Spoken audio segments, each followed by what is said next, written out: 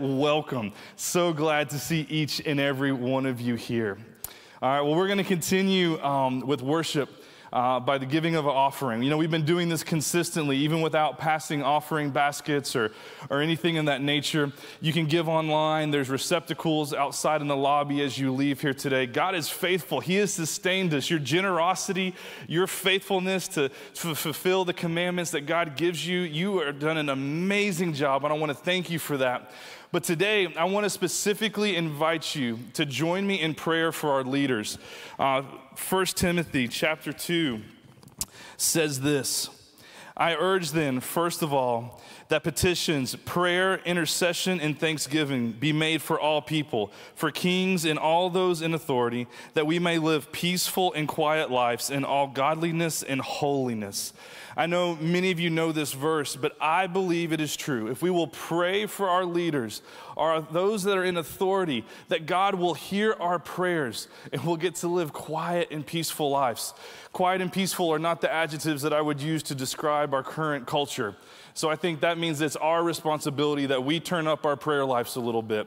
Regardless of persons or individuals, we are going to pray for our leaders and those in authority. Can I get an amen? Amen. If you would stand with me, please. Let's go before the Lord. Let's bow. Let's pray. Heavenly Father, we come before you, and Lord, we confess and we repent. Our nation has strayed from your truth. Please have mercy on us, Father. Lord, reveal what you require of each and every one of us in these days. But now, Lord, we lift our leaders and those in authority up to you. We're reminded of Esther chapter 4 and verse 14, where Mordecai says to her, and who knows, but you have come into your royal position for such a time as this. Who knows, Father, but you, that our leaders and those in authority have come into their positions for such a time as this. Lord, we ask that you be their refuge and their fortress, be their protector, be their shield and strength. Deliver them out of the hands of those who would do them harm. May your grace and mercy sustain them. May the Holy Spirit be their helper, and may the Holy Spirit stir their hearts. May their choices and their decisions, those of our leaders and those of our authority figures, may they once again reflect your heart and your word in our land. And it's in Jesus' name that we pray. Amen. Amen. Give the Lord a hand. Don't sit down just yet. Y'all are doing good. You know the routine. You know the routine. You learn when I'm up here that someone else is coming after me. Please make a big WOC round of applause and welcome for Pastor Robert Morgan. Thank you, Caleb. Thank you. Oh, please be seated. Thank you. I always think that Caleb has all the enthusiasm of his biblical namesake, and I love to hear him pray. And I'm so glad to be with you. I know that you miss Pastor Jackson when he isn't here. He's in Israel, and I hope that you'll have an opportunity one day to go to Israel with him. I just got back from Israel, and we had a wonderful 10 days, and the highlight for me is we went to Shiloh. Now, Shiloh, this isn't a part of my message tonight, but I want to tell you about it. We went to Shiloh, which is in Samaria, and when Joshua brought the Israelites into the promised land, he made that his headquarters because it's very central. And Mount Gerizim and Mount Ebal are there, and it's where they placed the tabernacle. Now, I did not realize until this trip that over time, the tabernacle was converted into a stone structure. You know, when you read about it in the book of Exodus, it's a tent, and a tent is portable, and so they took it with them on their journeys. But when it was there for several hundred years at Shiloh, it became a permanent structure of stone with the curtains over it. And the leading archaeologist, the leading evangelical archaeologist in the world, I think, and especially in Israel, is Scott Stripling. And he is excavating in Shiloh, and he happened to be there when I was there, and he showed me around and said, I have found I believe, the foundation for the tabernacle. This is where Samuel, you remember when Samuel came and he was presented to the Lord at the tabernacle. He said, I have found the foundation for the tabernacle. And he showed me, he said, here's where the Holy of Holies would have been. And he told me some of the reasons for it. And I did an interview with him, and it was one of the most fascinating days that I've ever had in my life, was studying with Scott Stripling there in Shiloh, where the tabernacle might have been. Now, I'm saying all of that to say that the interview, it was a 14-minute interview that I did with him, I am putting on social media this week, along with some other teachings about the tabernacle. And I've tracked down a picture of what it might have looked like as a stone structure. And this is a very important subject. One day I want to preach about the 10 different temples there are in the Bible, from the Garden of Eden all the way to New Jerusalem, and how God dwells among his people in a tabernacle or in a temple. Jesus was a tabernacle. It says in John chapter 1 that the Word became flesh and tabernacled among us. And it's a very fascinating study. And so if you're on Facebook or Instagram, follow along with Robert J. Morgan Ministries, and I'll teach you something this week about the tabernacle and about these incredible discoveries that are happening right now in Israel. Someone said that the critics keep burying the Bible and the archaeologists keep digging it back up. And that is really true. Some of the archaeological discoveries in the past 100, even the last 50, even the last 25 or 10 or 5 years have stunned us with the way that they have confirmed the historicity of the Bible. Well, anyway, that's been on my mind. So let me get now to the message for the evening. And I'd like to ask you to turn with me to the book of Acts in chapter 16.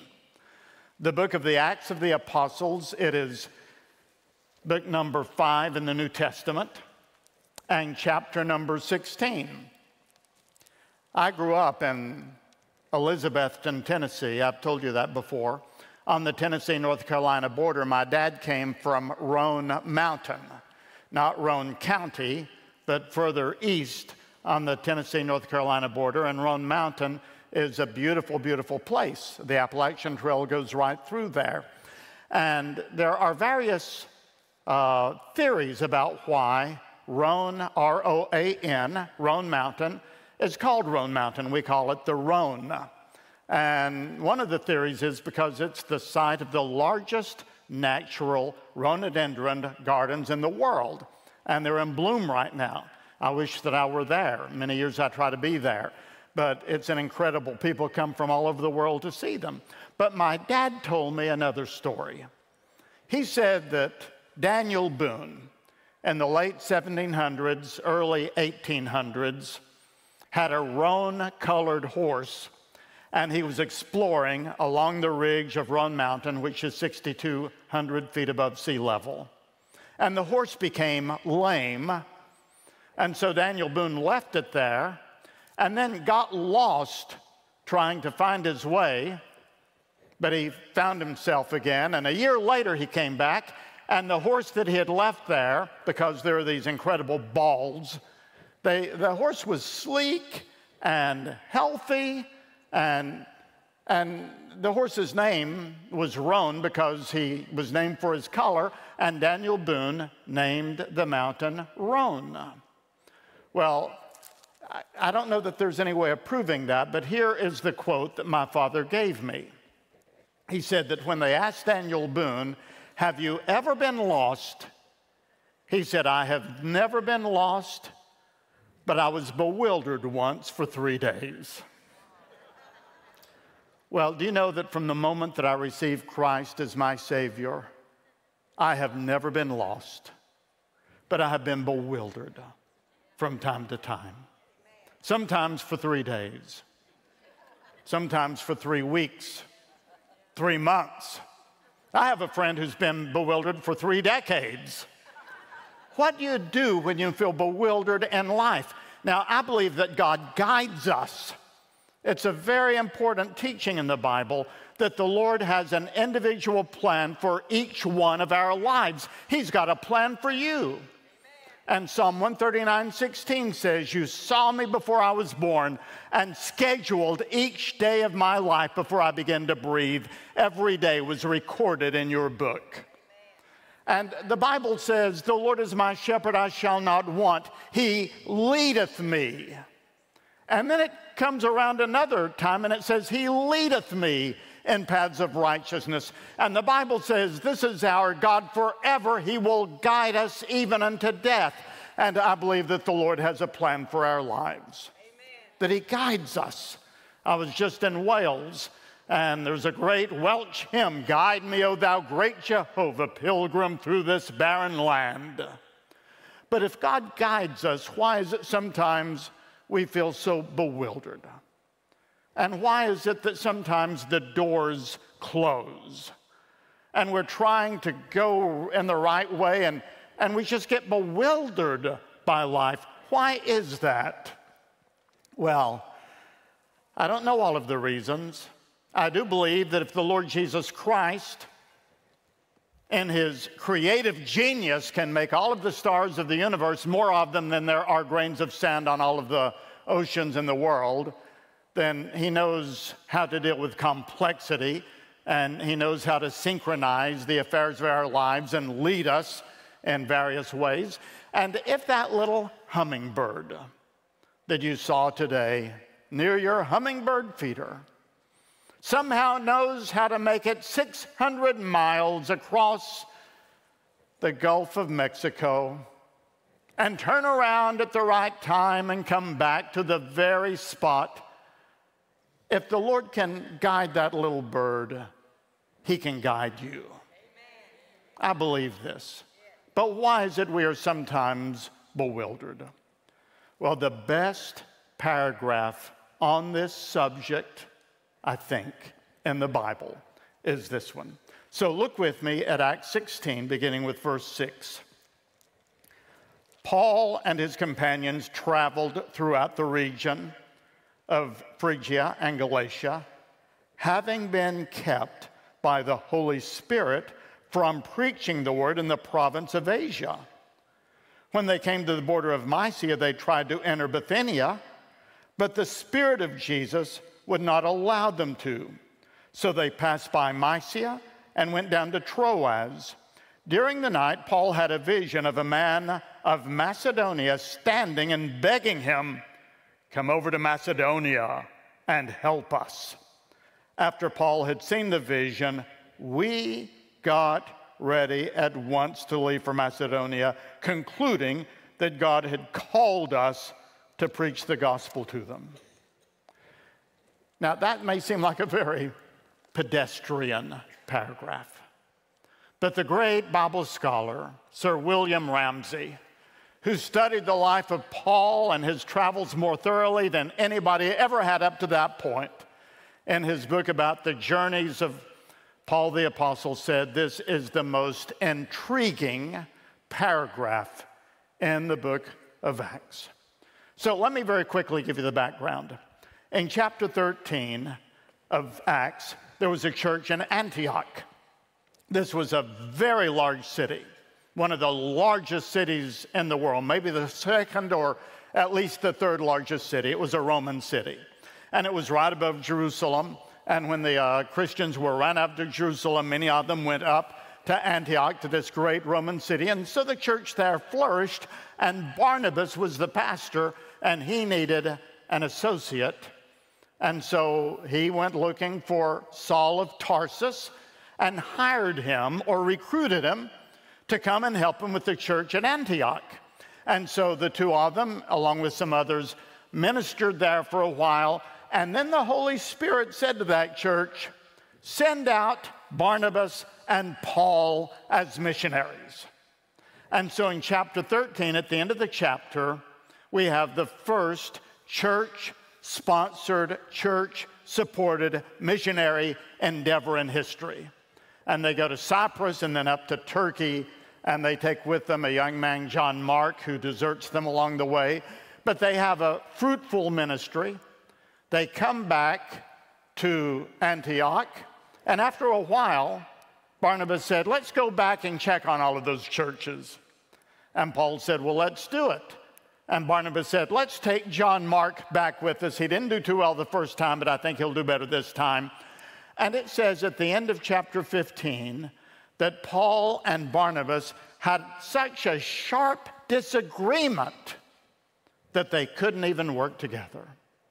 It's incredible to me that the very first missionary team in history, after their first tour, couldn't get along, and they went their separate ways. Well, later they all sort of made up, but it was very difficult. And so Paul selected another young man who was there in Antioch, Silas, and the two of them started out, and they went to an area where they met a teenager named Timothy who had been converted, and he began going with them. And so the three of them started going east to west across Asia Minor. Now, I should have had a map here for you, but all you have to do is to picture in your mind the nation of Turkey. You know, it's sort of a rectangular nation. And they were going all across Turkey. From Antioch to Troas is over 1,000 miles. And they only wanted to do one thing, and that was to preach and to plant churches. And the Lord said, no, no, no. It was just 1,000 miles of the Lord saying no. Now, I don't know how he said no. It says here, let's look at it again in verse 6. Paul and his companions traveled throughout the region of Phrygia and Galatia, having been kept by the Holy Spirit from preaching the word in the province of Asia. What does it mean they were kept by the Holy Spirit? And later it says the Spirit of Jesus would not allow them to. I don't know exactly how the Holy Spirit did that. Was it illness? Was it political restrictions? Was it an inner impression that they had? Was it an outward voice? Was it a revelation? We don't know. All we know is the Lord kept saying, no, no, no. For 1,000 miles, that's a long way. You know, if you were to leave here walking, and you walked all the way to the state of Maine, that's the distance they traveled, and the Lord saying no to them all along the way. Now, I know something about that. I've never walked to Maine, but my wife Katrina was from Maine. We got married in Maine. I married a maniac. And so we were there very often, but I've never walked there. But that's the distance they went, and so they kept going. They tried to go here, they tried to go there. The Lord said no, until they went as far as they could, which was Troas. And it was a port city right on the Aegean. And one night, as Paul was tossing and turning and trying to figure out, what do I do? I've been bewildered here for 3 months. I've come out to preach, and I'm prevented from doing it. Somehow, he looked up in his night tossings and turnings, and he saw someone from Macedonia. Now, Macedonia was northern Greece across the Aegean Sea. It is what we call today Europe. Paul had been trying to preach in what we call today Asia. And the Lord kept saying, no to Asia, no to Asia, no to Asia. And then all of a sudden he saw this man from Europe. And the man said in his dream, come over to Europe, come over to Greece, to Macedonia, and preach to us. Now, notice this in verse number 10.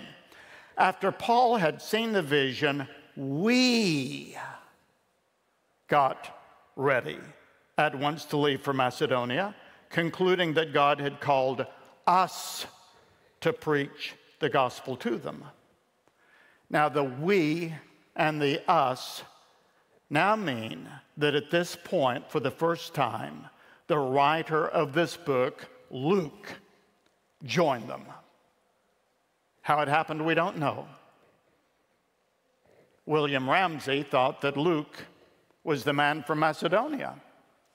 We believe that Luke is connected with Antioch, but there was a large medical school in Philippi, and so it could be that Luke had a dream of this man, maybe a student at the medical school, saying, come over here to Philippi, to Macedonia, to Europe, and help us.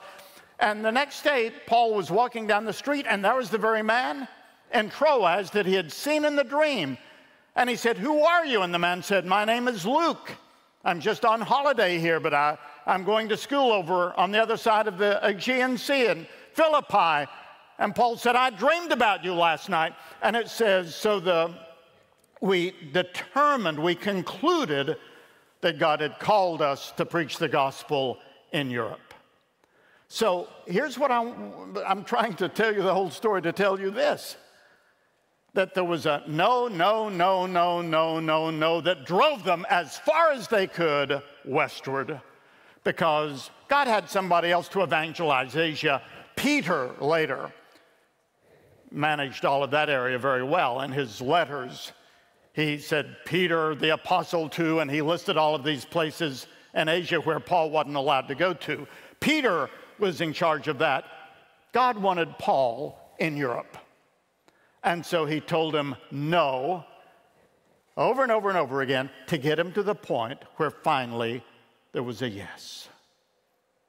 Has the Lord ever done anything like that with you? Well, there are 4 lessons here that I want to bring out. The first one is that God's will for our lives is sometimes perplexing, and that's why we walk by faith. We don't always understand why doors close. You want this promotion, you work for it, it doesn't work out. My son-in-law thought he had a job this week, but at the last minute they said, we've hired somebody else. Why is it that sometimes we want to get into a school? We want to marry this girl or this guy, and they dump us. Why is it that sometimes the doors close and it can be very, very painful? Well, all I know is that happened to Paul, and it happened over and over again here, but it was simply so that the Lord could finally get Paul in the position of saying yes to the right thing. So we have to walk by faith. Do you know, I graduated from Wheaton Graduate School in 1976, and I graduated in May, and I didn't even wait for graduation. I wasn't required to, so the second I finished my last exam, I was in my car and headed home because I was going to get married to Katrina at the end of August, and I wanted to get a job. And the job that I wanted to get was pastoring a church. And there were a lot of churches up in the Tennessee mountains that needed a pastor, little churches. In Carter County alone, I don't know how many, there's a church up every holler, as we say. And so I didn't think it would be any trouble getting a church, but nobody invited me, and the time came for me to get married. So my parents and I drove to Maine, and my sister, and got married and came back, and I didn't have a job. So I started working at Sears and at J.C. Penney's. I can sell you a pair of shoes. Anyone here need a pair of shoes? And Katrina got a job, and we did that for a full year, and 12 different churches turned me down. And it got very discouraging after a while. There was one church in particular here in Nashville. I thought, wow, coming to Nashville to pastor, and everything seemed to be going so well, and my wife and I had almost packed our bags. We thought that finally it's come.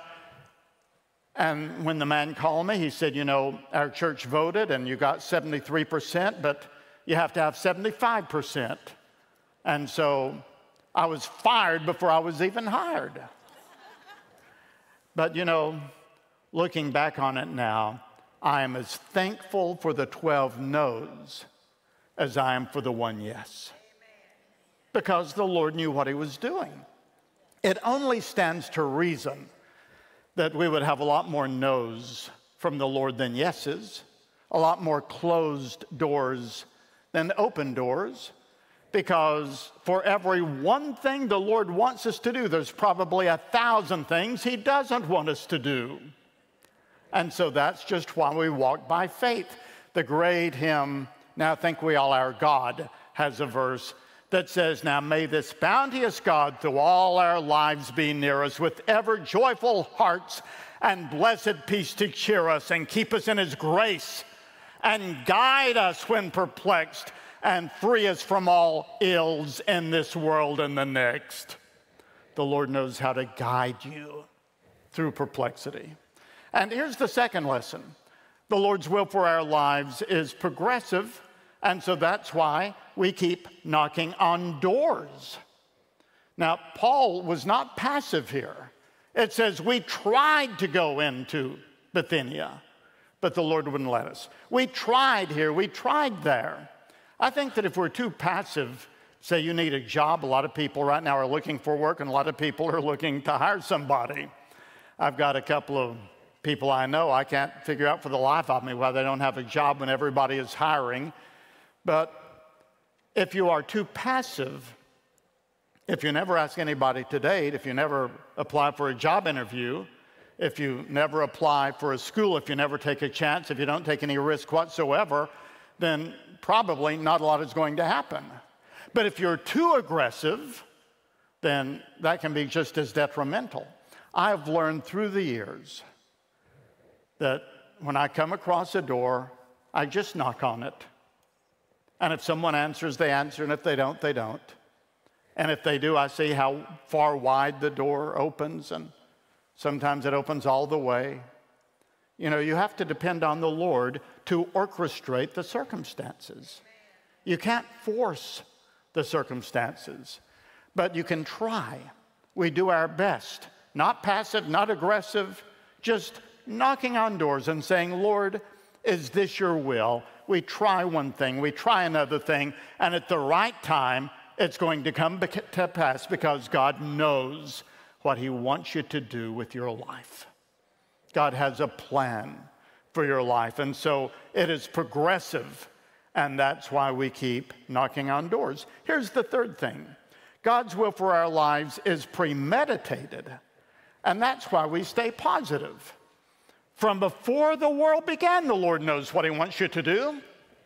From before he ever laid the foundations of the earth, he had a plan for you.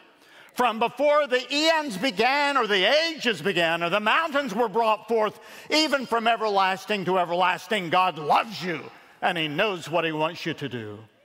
And he's got a plan for you, and he leads you step by step. But sometimes there are closed doors along the way, probably more closed doors than open ones, but he is doing something, and so that's why we stay positive.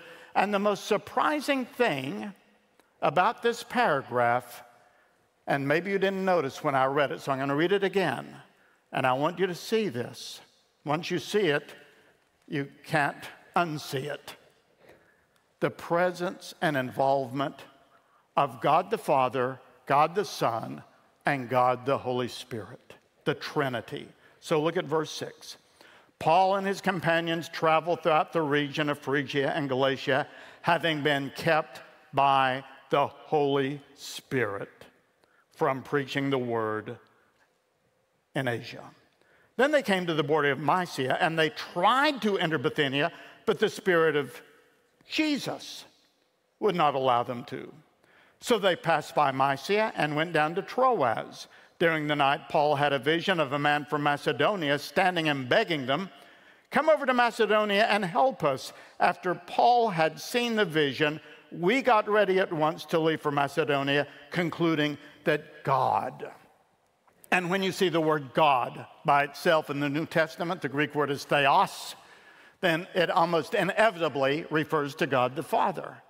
Now, I don't know how to explain this, and I don't know how to fully understand it or help you to appreciate it, but just try to contemplate that this world is so complicated, And our lives have so many spinning parts, and there are so many circumstances and things in our control and things out of our control and things behind us and things in front of us and contingencies, so many things, that somehow it takes God the Father, God the Son, and God the Holy Spirit working together in orchestration to plan out and to implement His purposes for your lives, but they are willing and happy and able to do it.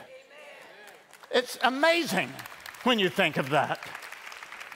So you've got God the Father planning the way, God the Son giving His direction, His input, His provision, and you've got God the Holy Spirit on the ground giving you step-by-step guidance, the whole Trinity here. And so we stay positive.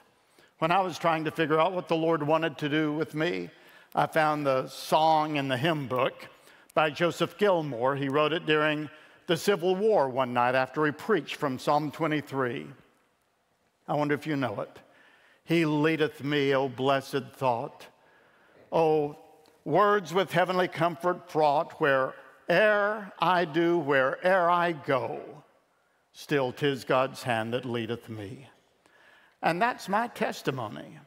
I haven't always followed Him perfectly, but He has always led me precisely. And the closer we are to Him, the more likely we are to find the guidance for every footfall along the path of life. Now, it requires knowing Him as Savior. And I hope that all of you do, but if there is someone here and you have never given your life to Jesus Christ, then it's impossible to be in the perfect will of God, because the perfect will of God is in Christ. So you receive Him. You say, dear Lord, I can't make sense of life. I am bewildered all the time. And I need someone to navigate. I need someone to lead me, someone to guide me. And here's the final thing. God's will for our lives is purposeful, and that's why we cannot stop. It didn't matter how many no's Paul got. He was not going to get discouraged. He was not going to stop, and neither should you. Disappointment comes, but disappointment really is only God's way of keeping us back from something that He didn't want us to do to begin with, because He's got something better ahead for us. And when I look back over my life, I'm 70 now. I know I don't look a day over 69. But when I look back over my life, the doors that I wanted so badly to open never did open. And the doors that I never imagined would open did. And the Lord knew about all of this so much more than I did. And He led me well. I didn't always follow well, but He led me well. And He will lead you well too. You stay close to Jesus. And don't get discouraged if the Spirit of the Lord says no, or if the Spirit of Jesus says not here. You just keep going. If you keep going and you persevere and you never stop, you will make it to Troas, and the Lord will give you a Macedonian call. Amen. And you'll know His will for your life, and it will be wonderful. So you follow Him, and you follow Jesus. And you and I can say, He leadeth me, He leadeth me. By His own hand He leadeth me. His faithful follower I would be, for by His hand He leadeth me. Amen. Will you stand, please, for our benediction? And now may the God of peace, who from the dead brought back that great Savior, Jesus Christ, the great shepherd of the sheep, may He equip you with everything good for doing His will and work in you what is pleasing to Him through Jesus Christ, to whom be the glory forever and ever. Amen.